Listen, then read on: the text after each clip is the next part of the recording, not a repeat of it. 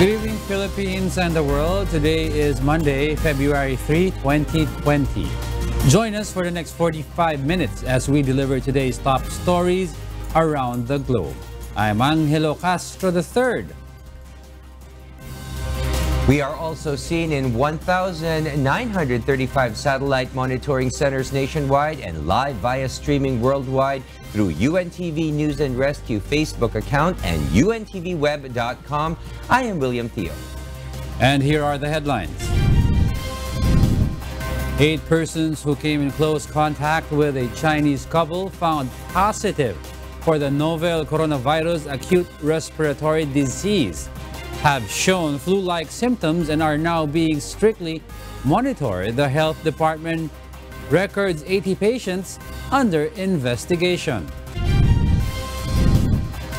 The novel coronavirus outbreak death toll rises to 361 as the first fatality of the deadly virus outside of China is recorded in the Philippines. The Philippine National Police activates a health team to assist in containing the spread of the novel coronavirus acute respiratory syndrome. Hundreds of Chinese nationals are left stranded in Naiya as the Philippine government suspends travel to China and 2 of its special administrative regions. A town in Davao Occidental declares a state of calamity amid the outbreak of African swine fever in the area.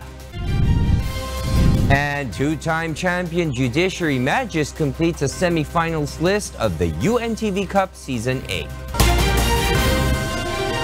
The Department of Health reports the Philippines' first fatality case due to the 2019 novel coronavirus acute respiratory disease. Let us unfold the order of events which led to the first 2019 nCoV fatality in the country. Vincent Arboleda reports. The first 2019 novel coronavirus fatality outside China has been recorded in the Philippines. It was the case of a 44-year-old male Chinese citizen from Wuhan City, Hubei, China, who succumbed to the disease while having a vacation in the Philippines. According to the Department of Health, the male Chinese and his partner, a 38-year-old Chinese woman, arrived in the Philippines on January 21. They took Cebu Pacific Flight 5J241 from Hong Kong to Cebu and then Flight DG6519 from Cebu to Dumaguete. On January 25, the 2 flew from Dumaguete to Metro Manila via Philippine Airlines Flight PR2542. On that same day, the 2 went to San Lazaro Hospital after showing symptoms of coronavirus. On January 30, the DOH announced to the public the country's first 2019 nCoV ARD case, which is that of the same 38-year-old female Chinese. Hindi siya tinest kasabay ng first confirmed case. Yung pinadala sa Australia na 6 noon, kasama yung dun sa babae. Hindi kasama yung sa lalaki. Yung sa lalaki tinest dito sa RITM. Pagka-set up ng labs natin. Since the male Chinese came with a Chinese woman, the agency says there was a huge possibility the male was also positive for 2019 nCoV ARD. Yung index of suspicion mataas. Kaya yung management is the same as for real nCoV pneumonia. That was already our assumption.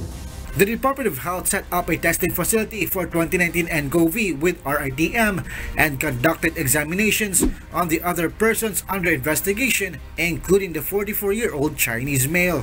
A day after the confirmation of the first case of 2019 nCoV in the country, President Rodrigo Duterte issued a travel ban to China and its administrative regions. On February 2, the Health Department revealed to the public the first case of death due to the 2019 nCoV ARD in the Philippines. This is also the first fatality case outside China. According to the agency, the male Chinese died on February 1.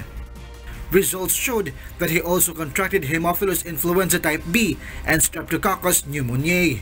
The DOH Epidemiology Bureau continues to monitor and trace those who may have interacted with the deceased Chinese national.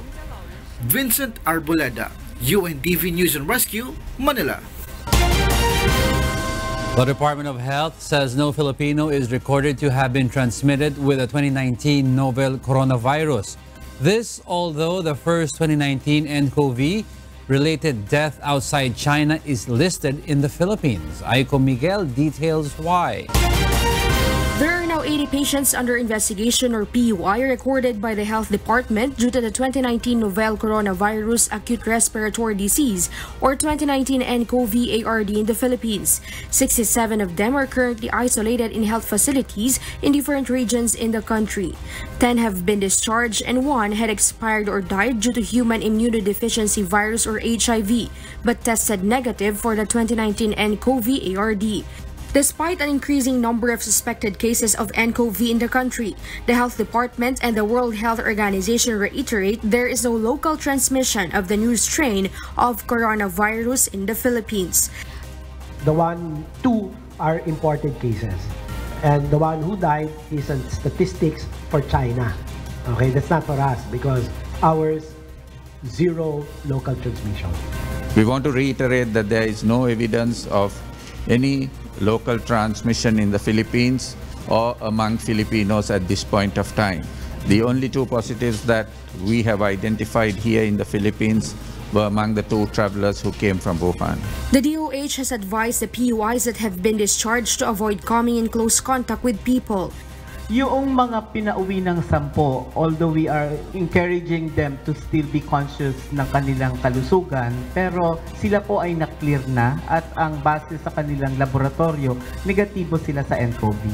Meanwhile, the DOH clarifies there was no delay in the release of the confirmatory test of the first 2019 nCoV-related death outside China, which has been listed in the Philippines. It's a mixed infection, mixed pathogens, so it will be very difficult which among the 3.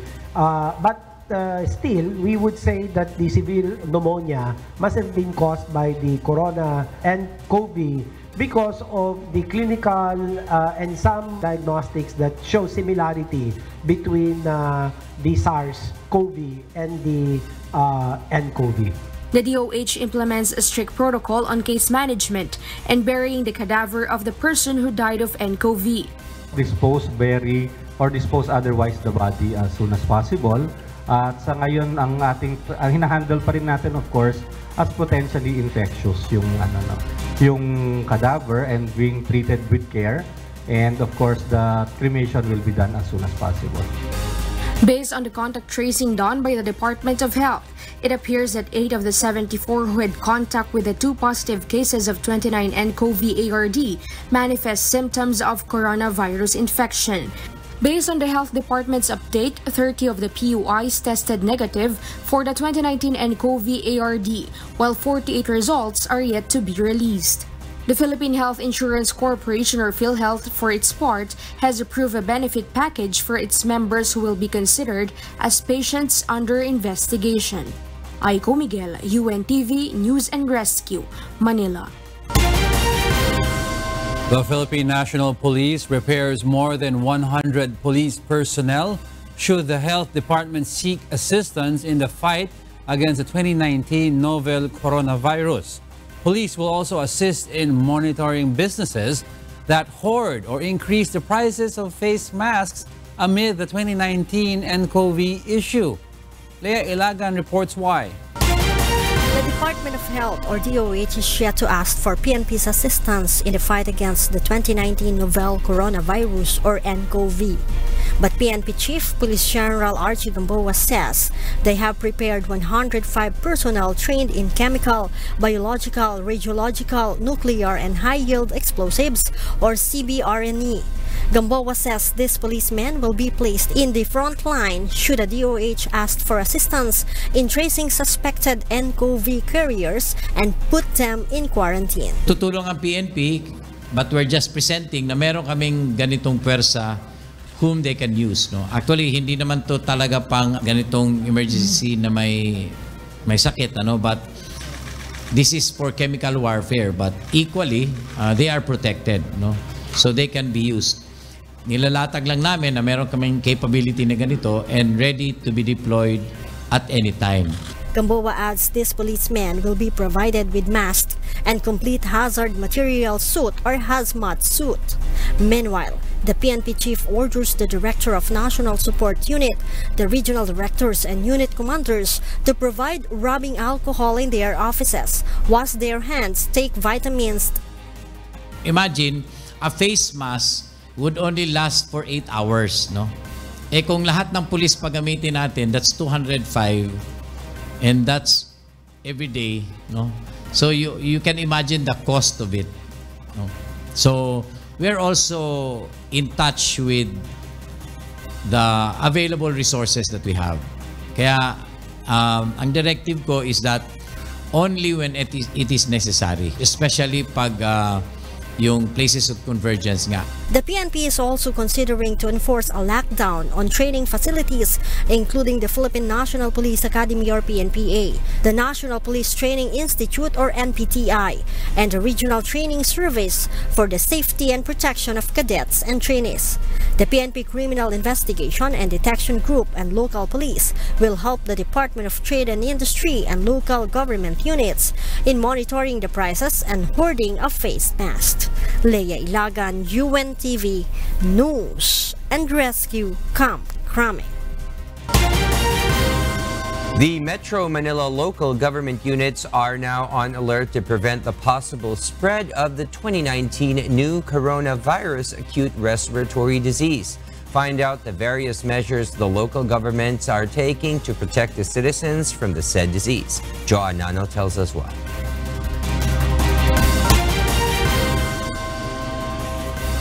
The Metropolitan Manila Development Authority or MMDA called a meeting today with the Local Disaster Response and Management Council in Metro Manila to present various measures against the 2019 nCoV ARD. This is to assure that all cities in Metro Manila are prepared to combat the possible spread of the disease. In Quezon City, the local chief of the Disease Surveillance Unit assures that hospitals, facilities, and health workers in the city are prepared to treat patients with symptoms of nCoV. We have oriented more than 40 hospitals in Quezon City, private and public hospitals, on the triaging system ng Department of Health. Alam nila kung kailangan i-conduct ang pasyente o i-transfer yung pasyente to a DOH hospital, ready na po tayo para doon. In Parañaque City, the local health department is strictly monitoring all Philippine offshore gaming operators or POGOs and hotels operating in the city where several Chinese nationals are working or just visiting. According to Dr. Olga Virtusio, the Parañaque City Health Department head, they are regularly conducting sanitation inspection in POGO establishments. With this event, we will make sure also that these different hotels should have also sanitation from the entrance of their hotel as well as the immediate vicinity.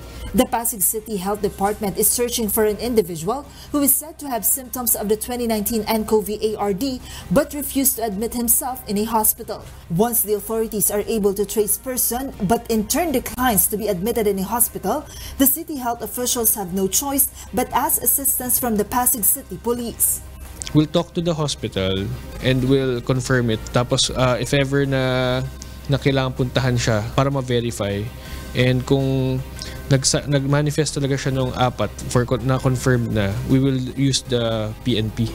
Various local government units admit the unavailability of face masks is one of the challenges amid the 2019 nCoV outbreak. As of now, they have no choice but to limit the distribution of face masks among their health workers who are frontliners in treating patients with symptoms of the virus.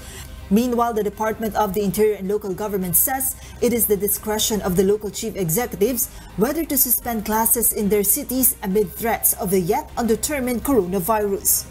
Joanaro, UNTV News and Rescue, Makati City. Meanwhile, hundreds of hospital workers in Hong Kong have gone on strike, demanding the border with mainland China be completely closed as the confirmed cases from the deadly coronavirus outbreak rose to 17,000 with at least 361 fatalities. Kath Dumaraos has this story. China's National Health Commission said there were 57 new fatalities on Sunday, all but one of them in Hubei province, which has been effectively sealed off from the rest of the country for more than a week. The total deaths nationwide was at least 361, with 17,205 people across the country infected with the virus after 2,829 new cases were reported. Other countries have rushed to evacuate their citizens from Wuhan and Hubei, while many have also imposed extraordinary travel restrictions on travelers to and from China. About 150 cases have been reported in 24 other countries. China has completed building a 1,000-bed hospital for treating patients of the new coronavirus in just 10 days. A second hospital with 1,500 beds is under construction. Meanwhile, health workers in Hong Kong went on strike on Monday amid growing discontent over the government's handling of the coronavirus outbreak. The strike was originally announced by the Health Workers Union Hospital Authority Employees Alliance, or HAEA. At least 6,500 members, mostly health workers, are expected to participate. Because we have 5 demands given to the government and hope that these strikes will make the government respond to our 5 demands, most importantly to stop the spread of coronavirus in Hong Kong. The 5 demands of the HAEA are for the government to fully close the border with the mainland, facilitate the proper distribution of masks among the public, ensure that frontline medical workers have adequate supplies and protection, provide enough isolation wards for patients, and that the strike would result in no negative reprisals against medical staff. HAEA have vowed to continue the strike if their demands are not met. Meanwhile, California health officials said they had confirmed 11 cases of the new fast-spreading coronavirus in the United States, with 1 in Santa Clara County and 2 more in San Benito County.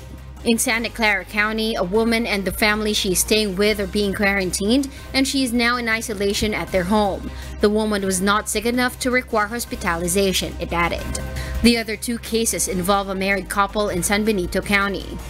There's been some question at this point whether people who are not symptomatic but infected can spread this even before they develop symptoms. We don't know the answer to that. The CDC is looking into that and trying to figure out, with the information and research they're doing, whether indeed you can spread it. We don't know the answer to that. Kat Dumaraos, UNTV News and Rescue. Various social media sites plan action to fight the spread of fake news about the 2019 novel coronavirus. Meanwhile, Prime Minister Justin Trudeau condemns discrimination and racism towards the coronavirus. Let's know more about this with Marie Peñaranda and Noel Poliaco. Mixed emotions arise in America as fake news about the novel coronavirus spread. A week ago, a news station reported that there was a possible confirmed coronavirus outbreak in Carson, California. Health officials in the area immediately released a statement stating that the information was not true and that the public should be careful as false information is rapidly spreading. These have upset some of the Filipinos in the U.S. We don't know which one is true, we don't know which one is false. So, just a while ago, Facebook has been proactive in taking down contents with false claims and conspiracy theories and has planned to provide the public with helpful information. The social media and technology company has been using fact checkers to stop the spread of false claims and false information and to focus on false cures and treatment. Twitter has also released a Know the Facts prompt that pops up whenever users search about the coronavirus on Twitter. Last Friday, White House announced the travel restrictions on foreign nationals that visited China within the last 14 days. Returning American citizens that are potentially at risk are placed in quarantine. These are all according to the declaration of the Trump administration on the public health emergency. Canadians on social media are in dismay due to the slow reactions of the Canadian government to the fight against the 2019 novel coronavirus. Severe criticism have reigned over the Prime Minister's Twitter account as many are expressing their opinions about the government. In total, there are 4 confirmed cases of the 2019 nCoV in Canada and more than 5 in the US. The latest case confirmed by the Ontario health officials is of a woman who came from Wuhan City, China to London City, Ontario last January 23. According to officials, the woman followed all procedures and kept a limited contact to people. She quickly recovered but remains in self-isolation in her home. Meanwhile, this past week, Prime Minister Justin Trudeau condemned all discrimination and racism that have arisen from fear and misinformation about the spread of the Wuhan coronavirus. Canada has been continuously helping China in repatriating Canadians that are in China. The risk of catching the deadly coronavirus has remained low among Canadians. The government keeps close contact with the World Health Organization. Noel Poliarco, UNTV, News and Rescue, Toronto, Canada. Welcome back to Y News. Filipino citizens are no longer allowed to travel to China unless they have dual citizenship, while travelers coming from China are not allowed to enter the Philippines.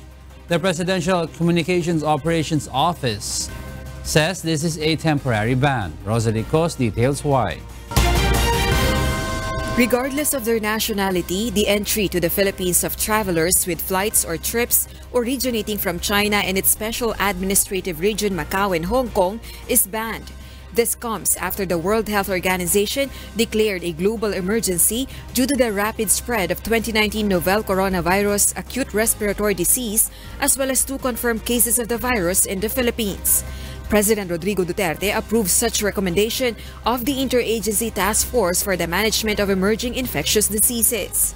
President Rodrigo Roa Duterte has ordered temporarily banning the entry of any person, regardless of nationality, except Filipino citizens and holders of permanent resident visa issued by the Philippine government, directly coming from China and its special administrative regions, Hong Kong and Macau. If any Filipino has been to mainland China and its special administrative regions, he or she needs to undergo a 14-day quarantine. Filipino citizens are not allowed to travel to China unless they have dual citizenship. If any Filipino needs to undergo or has a schedule of medical surgery in the said countries, he or she has to seek certification from the Department of Health. President Duterte has also directed the establishment of a repatriation and quarantine facility. All heads of departments, agencies, offices, and instrumentalities of the government and local government units are ordered to adopt, coordinate, and implement the guidelines which the task force may issue until the threat of the 2019 nCoV ARD in the country is over. The President has also directed the Armed Forces of the Philippines, the Philippine National Police, and other law enforcement agencies to give the necessary assistance to ensure the implementation and the safety and well-being of everyone. The palace reiterates the importance of personal hygiene such as regular hand washing and proper cough etiquette. Rosalie Cos, UNTV News and Rescue, Malacanang. With the ongoing threat of the 2019 nCoV acute respiratory disease, the government has imposed a temporary travel ban to and from China, Macau, and Hong Kong. However, some Chinese nationals and even overseas Filipino workers are left stranded. Arlene Delgado explains why. Salonga may have to stay in the Philippines longer than he had expected. An overseas Filipino worker for over 2 decades, Romy was about to depart for Hong Kong yesterday after his 10-day vacation in the Philippines when immigration officers told him that his flight has been cancelled due to the imposed travel ban amid the threat of the 2019 nCoV ARD. Okay, papasok na nga sana talaga ako ngayong araw. Hindi ako natuloy kahapon. Sabi ko nga, paano ba yan? Sabi ko, siyempre, hindi mo alam paano yung sasabihin mo sa boss ko. Hindi ko alam kung baka pagbalik ko doon, wala na rin akong trabaho, pagka ganyan. In NAIA Terminal 1, some Chinese passengers were waiting at the departure area today, hoping to fly back to China. Hong Li-Guo was patiently waiting together with her family for a Chinese airline company to open its flights to China after their flight had been cancelled twice. She says she never expected the turn of events, as they are in the Philippines only for a vacation and for the first time. I'm with my 2 kids and husband. It's very difficult here. And our flight was cancelled. We really want to go back home. According to the Bureau of Immigration, 300 Chinese nationals are now stranded because of the travel ban. 137 of them are at NAIA terminals. The Philippine Chinese Chamber of Commerce and Industry Incorporated has provided boxes of bottled water and biscuits for the affected Chinese passengers. The BI says the Chinese embassy has pledged to provide aircraft to transport the stranded Chinese passengers to China. Our office is coordinating with the Chinese embassy, and they have pledged to send an aircraft to fetch their citizens who are stranded in the country. And maybe today or in the next few days, we'll find out the details of these flights that the Chinese embassy will be arranging. Meanwhile, Labor Secretary Sylvester Abello III says the Department of Labor and Employment will provide assistance and flight accommodations to OFWs affected by the ban. Ready naman ang DOLE, lalo na ang OWA, na magbigay ng financial assistance sa mga inabutan ng ban. 10,000 yan. They can be provided temporary shelter doon sa halfway house ng OWA. For OFWs affected by the ban, directly coordinate with Overseas Workers Welfare Administration Assistance Officers in airports, visit the OWA headquarters in Pasay City or call the OWA hotline 1348. Jorlene Delgado, UNTV News and Rescue, Pasay City. Manila Police District clarifies that the foreign national that collapsed as seen on a viral video is not a carrier of the 2019 novel coronavirus. Meanwhile, the Department of Health has a piece of advice to the public if such an incident occurs. Bernard Dadis details why. A video of a man asking for help went viral on social media this weekend. The video shows an unconscious foreign national near the corner of Remedios Street in Ermita, Manila City on Saturday afternoon. The man can be heard calling for help from people around him but to no avail. Halos wala pong kakatugon sa hiling po namin na makuha po sana yung Chinese national na yan. Baka po positibo po siya sa NCOV carrier. Ayan po siya. Makikisuyo na lang po sana kami sa kinaukulat. According to a statement released on Sunday by the Manila Police District, the foreigner went to the police station to clarify that he is not a 2019 novel coronavirus patient and explained that he collapsed due to alcohol intoxication. The Department of Health advised the public that in case they encounter an incident of a suspected 2019 nCoV carrier collapsing, they should report it immediately to the police. Kasi yung police nag-roving sila eh. So after the police, tatawag yan sa pinakamalapit na local government hospital, sa emergency room. Oh, ay, meron tayo rito ng emergency. Magpadala kayo ng ambulance at pwede bang dalhin sa ER ngayon? Bernard Dadis, UNTV News and Rescue, Manila. A Filipino-Chinese group calls to stop discrimination of Chinese nationals amid the spread of the 2019 nCoV. Meanwhile, the Department of Health seeks help from a Filipino-Chinese chamber in providing Chinese language interpreters in hospitals. Let's find out why from Asher Kadapan Jr. A group of Filipino-Chinese community demands to see xenophobia or fear and dislike of Chinese people, overseas Chinese, their sentiments, or Chinese culture. According to the founding president of Kaisa para sa Kaunlaran Incorporated, Teresita Angsi, Chinese people are being blamed for the spread of the 2019 nCoV acute respiratory disease. She explains the Chinese community has been helping Filipinos in calamities and times of hardships. Now it is the Filipinos' turn to show sympathy and support to them while they bear a heavy burden. Mas deadly pa sa coronavirus yung nangyayaring diskriminasyon at xenophobia. Yung China bashing, Chinese bashing, tapos ilalahat mo. Paano kung yung Pinoy maputi at singkit? kababayan mo pala, tapos kung ibuli mo, di ba? But the president of the Federation of Filipino-Chinese Chamber of Commerce and Industry Incorporated, Henry Lim Bon Leong, believes the discrimination may not be against Chinese, but rather against the virus. There's one media man who asked me that some Grab taxi doesn't want to take in mga Chinese-looking passengers. Sabi ko siguro hindi naman discrimination sa Chinese dahil because Chinese sila, dahil because the virus originated from China. So they just want to protect themselves. Ayaw nilang may pasahero na makahawa daw sila. Meanwhile, some doctors encourage people who have traveled from China to quarantine themselves for 2 weeks, especially if they have symptoms of the disease. But the Department of Health seeks help from the members of the Filipino-Chinese Chamber, including doctors and stakeholders, to provide Chinese language interpreters to address the communication problem between hospital personnel and Chinese patients. Siyempre yung pasyente natin na dumarating sa mga ospital natin, karamihan sa kanila from mainland China, at nagkakaroon tayo ng konting hirap doon sa pag-communicate with them. So ito yung isang possible na baka maaari nila tayong tulungan sa mga translator. The DOH warns doctors and hospitals about refusing to admit in their facility any patient, especially Chinese nationals, as authorities may forfeit their licenses for such offense. Asher Kadapan Jr., UNTV News and Rescue, City of Manila. Meanwhile, President Rodrigo Duterte meets with various government agencies today. Malacanang, meanwhile, appealed to the public to stop spreading rumors related to the 2019 novel coronavirus.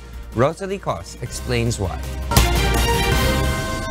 Malacanang stands firm that President Rodrigo Duterte's meeting today with various government agencies on the 2019 novel coronavirus acute respiratory disease or nCoV-ARD is timely. The chief executive called the meeting 4 days after the World Health Organization confirmed the first case of the 2019 nCoV-ARD in the country and a day after the first nCoV-related death outside China.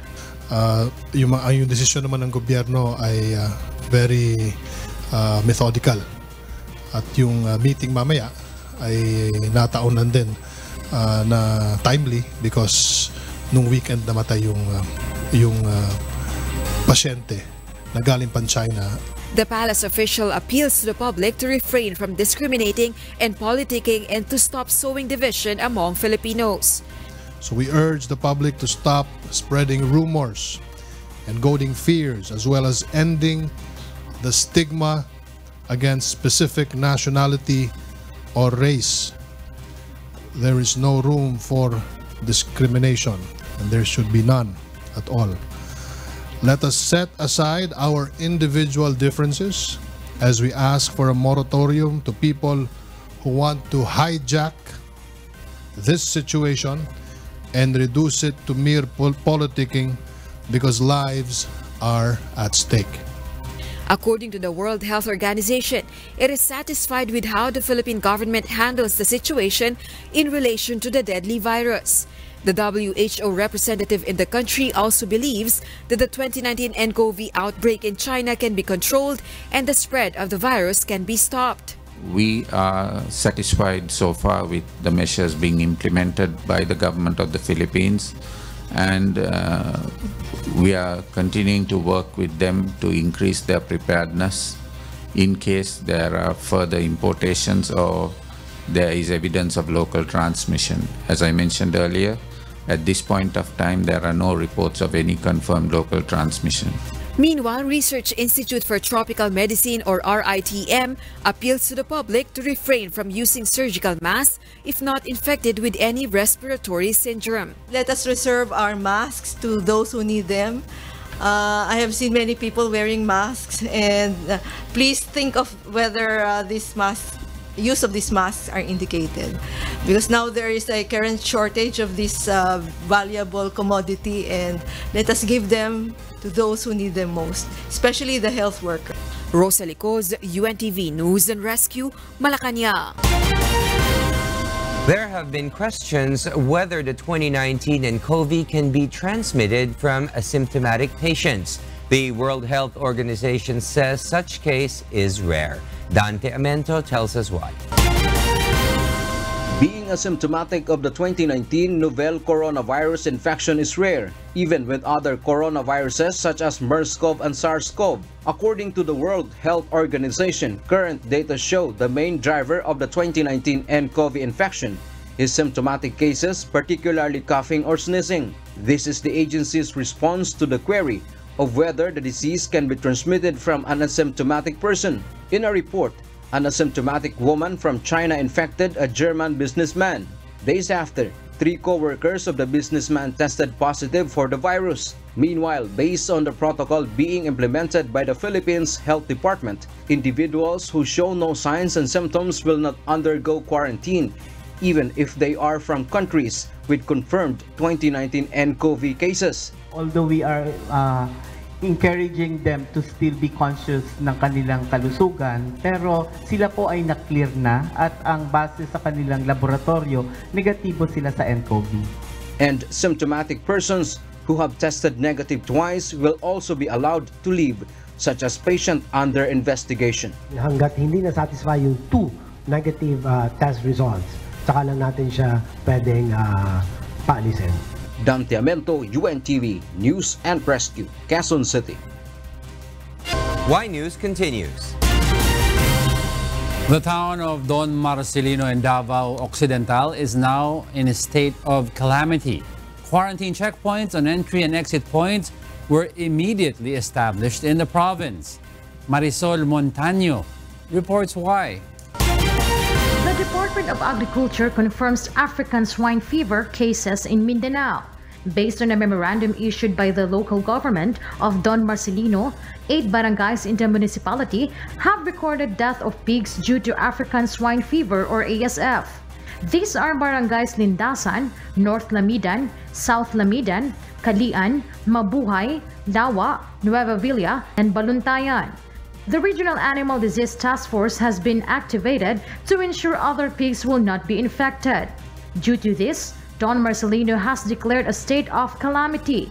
Based on initial investigation, it is possible that meat infected with ASF virus coming from Luzon entered the town and then was eaten by local swines.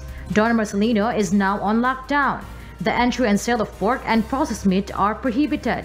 Yesterday, Agricultural Secretary William Dar inspected a quarantine checkpoint in Tulup, Davao del Sur to ensure the disease will not enter nearby municipalities.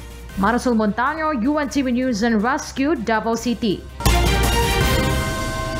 The Department of Agriculture is investigating how the African swine fever virus got transmitted to Davao Occidental. Smuggling and traders who still buy infected hogs are being looked into. Ray Pelayo tells us why. The Department of Agriculture is puzzled how the African swine fever or ASF virus entered the town of Don Marcelino in Davao Occidental. Agriculture Secretary William Dar says the province is isolated, so they are now investigating some theories on how the virus was transmitted. You know, Davao Occidental, it's such in an isolated coastal area. You cannot understand why the virus proceeded there or was. So the theories are being investigated. Data show there are around 13,000 hogs in Don Marcelino. About 1,000 had been caught due to ASF virus infection. Dar says the provincial government will buy the hogs that are not infected in order to avoid the spread of the disease. Aside from Don Marcelino, the town of Malita, which is just nearby, is also under the DA's monitoring. Kung hindi maganda ang pagka-depopulate, the chances of the virus escaping from that ground zero to new outbreak areas within Don Marcelino will be there. The DA has recorded around 200,000 hogs have been called in Luzon to prevent the spread of the virus. The department identifies smuggling as one of the main reasons why ASF continues to spread. Dar also cites traders who still buy infected pigs and even the non-reporting of hog raisers. Ang Pilipino masyadong smart. Mag-declare ng iba't ibang products, hindi naman palang tomato paste or vermicelli. Ganun po. That's the trend. It continues up until today. Nasa loob-looban yung karning baboy, pork products and the like. The DA will pay 5,000 pesos for every culled hog within the 1 kilometer radius from ground zero. Hog raisers may also loan 30,000 pesos to help them recover. Ray Pilayo, UNTV, News and Rescue, Quezon City. Authorities confiscated cell phones inside the New Bilibid prison maximum security compound believed to have been used in illegal drugs transactions. But the mobile phones must be examined to determine so. Sherwin Kulubong will tell us why. Personnel from the National Capital Region Police Office, Bureau of Corrections and other security agencies conducted inspection inside the 9-hectare maximum security compound of the New Bilibid prison early today through Operation Greyhound. The 5,300 Metro Manila policemen and others failed to confiscate illegal drugs such as shabu, but they were able to discover dried marijuana leaves kept inside a plastic container. Aside from these are various contraband such as bladed weapons and other sharp objects, electric fans, television sets, speakers and other electronic devices. Authorities were also able to unearth 7 units of cellular phones placed inside a drum and buried. Authorities say it is possible that high-value inmates use the phones for their drug transactions. Walang shabu eh. May nagtimbre siguro, mayroon ding natapos. Palagi natin ang notion is nasa NBP yung facilitators ng movement ng shabu. Palagi nagdududa, haka-haka, findings, etc. So kaya namin ito ginagawa. No? So may iba, at least hindi lang natin matimingan, pero sa katagalan siguro matatimingan din namin. The confiscated cell phones will be examined at the crime laboratory to find out if they had been used in illegal drugs transactions. There are more than 19,000 inmates in the maximum security compound, so the NCRPO used its Sky Patrol, which was exclusively shot by UNTV. Maybe nga baka nga naalarmahan sila. So sa mga ganitong kalaking operations naman kasi mahirap to itago eh. No? Ang amin lang is at least there's always good to that, at least na-disrupt namin yung normal course nila. Bucor and the NCRPO assure they will conduct Greyhound operation in Bilibid more frequently to achieve the objective of eradicating illegal drug activities inside and outside prison facilities. Sherwin Kulubong, UNTV, News and Rescue, Muntinlupa City.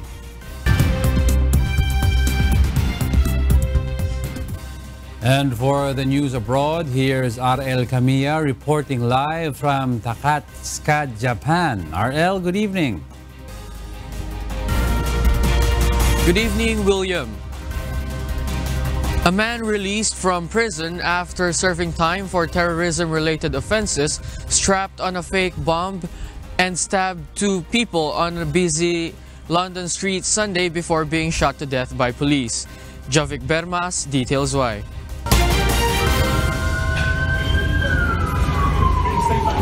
This was a video captured by an eyewitness on a busy South London street on Sunday, showing a police officer pointing a gun towards a seemingly lifeless body on the pavement. Police said the man they had shot had been pronounced dead. London police named the man as 20-year-old Sudesh Aman, the attacker responsible for stabbing 2 people in the Streatham area of South London. The officers saw that a device was strapped to his body and called in specialist explosive officers and armed officers to deal with the potential threat that posed. Cordons were put in place and it was quickly established that this was a hoax device. Aman was released around a week ago after serving half of his sentence of 3 years and 4 months for terror offences. He was under active police surveillance at the time of the attack on Streatham High Road, which police believed to be an Islamist-related terrorist incident. 3 people were injured, but none are in a life-threatening condition. Scotland Yard said officers were searching addresses in South London and Bishop's Stortford, Hertfordshire. We are confident that this is an isolated incident that has been contained. Prime Minister Boris Johnson said the government would announce further plans for fundamental changes to the system for dealing with those convicted of terrorism offences on Monday.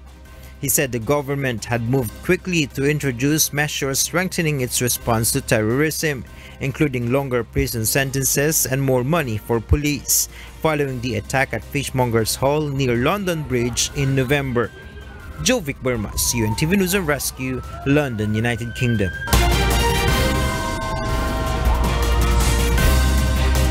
Somalia has declared a national emergency as large swarms of locusts spread across East Africa. Kath Dumaraos details why. Somalia has become the first country in the Horn of Africa to declare a locust infestation, sweeping the region as a national emergency. The ministry said the emergency declaration was made to focus efforts and raise funds because it was critical to contain the locust swarms before harvests are due in April. There are fears that the situation may not be brought under control before the harvest begins in April. Desert locusts are species of grasshopper that live largely solitary lives until a combination of conditions promote breeding and lead them to form massive swarms. The United Nations has released $10 million for aerial pesticide spraying in response to the worst locust outbreak. The United Nations Food and Agriculture Organization warned that the worst desert locust outbreak in decades has threatened the food security of Ethiopia and its neighboring East African countries. We are in a region where over 11 million people in the three countries are already in acute food insecurity. Therefore, we need to make all possible effort to avoid such a deterioration. We know that these locusts, the locusts that we see here, can create really massive devastation, not only in terms of crop, but also in terms of pasture, and therefore affecting the livelihoods of the pastoralist communities.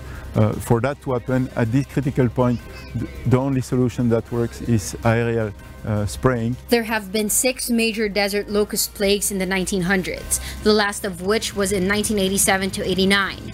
The last significant surge was in 2003 to 2005. Kat Dumaraos, UNTV News and Rescue.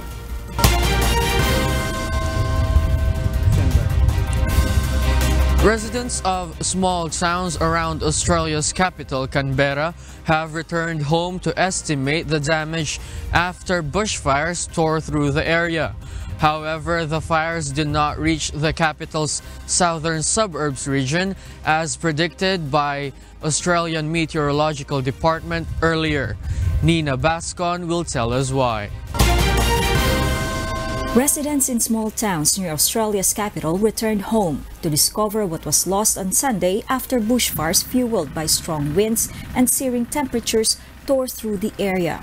There were fears on Saturday that the blaze, fueled by temperatures and exceeding 40 degrees Celsius, could reach Canberra's southern suburbs, threatening homes and lives as they did in 2003 when fires destroyed almost 500 houses and led to 4 deaths. But containment lines supported by airdrops of fire retardant helped keep the blaze back, even in the face of wild winds and elevated temperatures, which only fell to 26.7 degrees Celsius in the capital overnight, according to Australia's Bureau of Meteorology.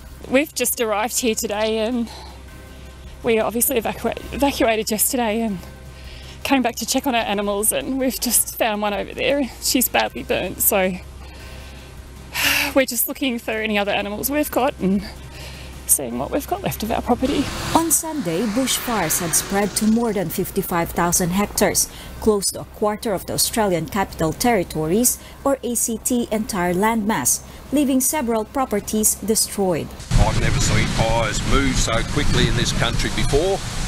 The speed and the ferocity of the fires were unbelievable. Australia's devastating and prolonged bushfire season has killed 33 people and an estimated 1 billion native animals in September.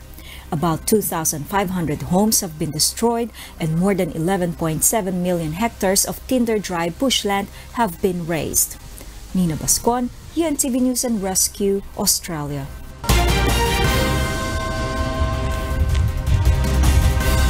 And those are the stories from around the globe. Back to you, Diego. Thank you, R.L. Kamiya, reporting live from Takatsuka, Japan.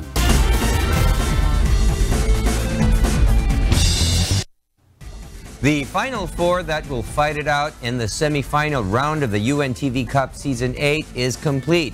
But a winning team in the quarterfinals fails to reach the next round of the League of Public Servants. Bernard Radies tells us why.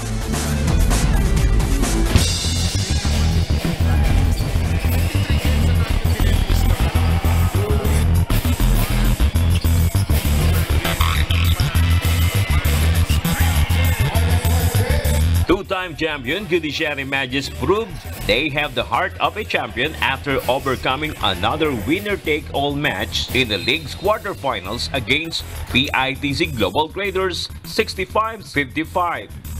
Warren Ibanez and Frederick Salamat led the Magis through outside shooting, dominating three-point area with 5 from Ibanez and 4 from Salamat.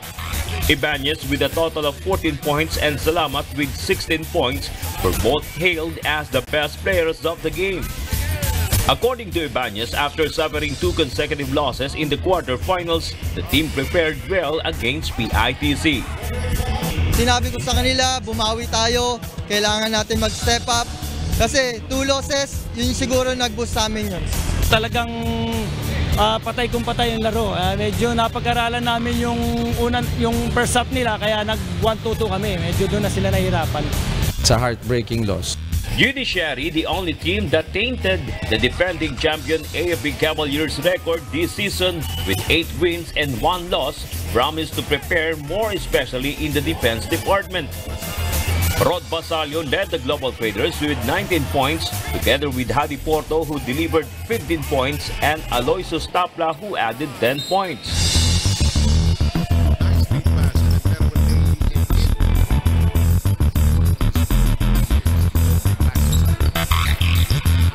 Agriculture Food Masters exits the league with a win against powerhouse NHA Builders in the first game that ended at 87-83. Best players of the game, Christian De Matera with 16 points and Henry Fernandez with 27 points, say they gave their all to make their exit memorable. Despite getting eliminated, Coach Ron De Santos says he is proud of his team's performance this season. I believe parang 1 win away kami going to the semis, no? Sayang, pero importante na nakarating. Mas malayo, it's better than last season. So I'm very proud of the boys. Importante, sabi ko nga, a big achievement in quarters. Hindi man kami nakarating ng semifinals. At least naging maganda yung progression. NHA Builders will battle rookie team DNR Warriors in a best-of-3 series in the semifinals. Meanwhile, PITC Global Traders and DA Food Masters bid farewell to the season with a promise to bounce back next season with a more stronger team. Bernard Radies, UNTV News and Rescue, Manila.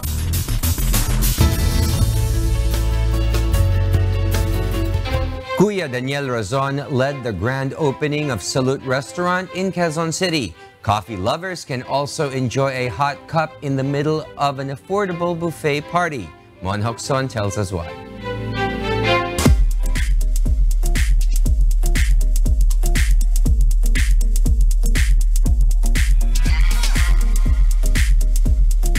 Are you ready for an all-you-can-eat buffet feast?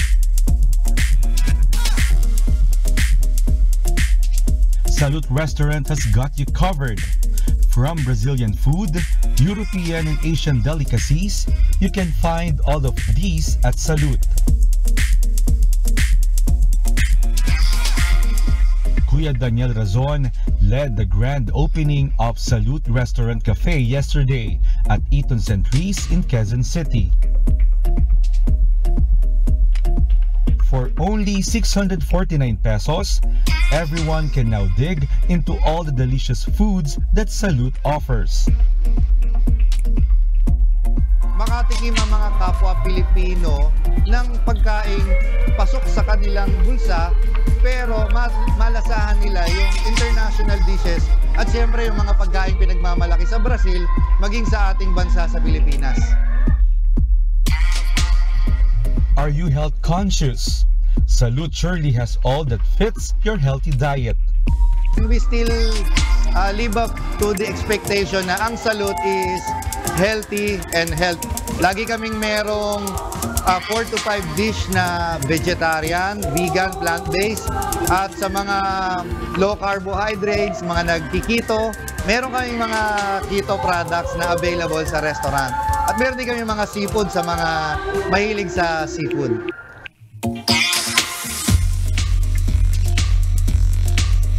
If you don't have a big appetite, you can still enjoy the 1 peso per gram meal and will just pay for what you want to eat. Diners enjoyed all the dishes at Salute's grand opening yesterday.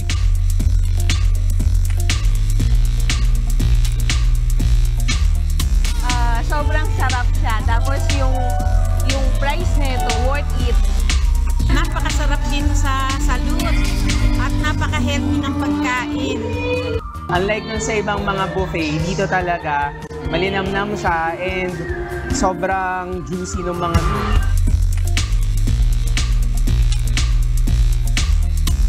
And good news to coffee lovers. Meron na po tayo dito ding station ng Daniels. So yung mga beverage and coffee and drinks ng Daniels ay pwede nyo ding matikman dito po sa Salute Centrics. Kaya pasyal na po kayo dito and try it out. Ayoko magsabi tungkol sa food kung paano natin gina-judge yung panlasa natin. But mas mabuti po talaga na kayo po sa sarili niyo ang tumikim para sabi niyo kung sulit ba o hindi. Salute Restaurant is located at Eton Centris in Quezon City and opens from 11 in the morning up to 11 in the evening every day. Mon Hokson, UNTV News and Rescue, Quezon City.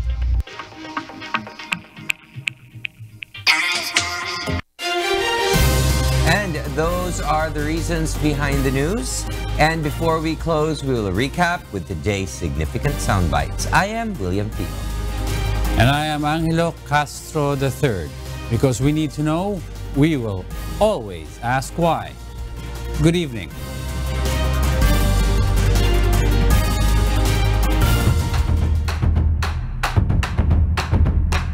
We want to reiterate that there is no evidence of any local transmission in the Philippines or among Filipinos at this point of time. The only 2 positives that we have identified here in the Philippines were among the 2 travelers who came from Wuhan. We have oriented more than 40 hospitals in Quezon City, private and public hospitals, on the triaging system ng Department of Health. Alam nila paano kung kailangan i-conduct ang pasyente o i-transfer yung pasyente to a DOH hospital, ready na po tayo para doon. So tutulong ang PNP, but we're just presenting na meron kaming ganitong pwersa whom they can use. No? Actually, hindi naman to talaga pang ganitong emergency na may sakit, but this is for chemical warfare, but equally, they are protected. No? So they can be used. Nilalatag lang namin na meron kaming capability na ganito and ready to be deployed at any time. With my 2 kids and husband, it's very difficult here. And our flight was cancelled. We really want to go back home. Mas deadly pa sa coronavirus yung nangyayaring diskriminasyon at xenophobia. Yung China bashing, Chinese bashing, tapos ilalahat mo. Ay paano kung yung Pinoy maputi at singkit, kababayan mo pala, tapos kung ibuli mo, di ba? Sabi ko siguro hindi naman discrimination Chinese.